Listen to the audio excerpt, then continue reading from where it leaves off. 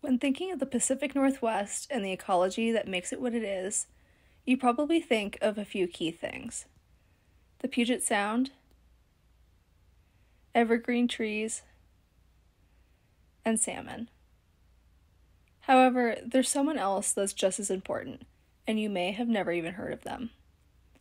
They've outlived nearly every other species of fish, dating back almost 400 million years ago.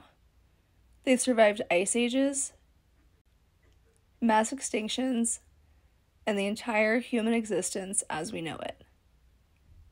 And yet, they're largely unchanged from their primitive state. Can you guess who it is? Meet the Pacific lamprey. For hundreds of years, indigenous populations around the Columbia River Basin have harvested and protected this eel-like fish. Prized for feast, medicinal purposes, and often served at the forefront alongside salmon, the lamprey has been regarded as a really special fish.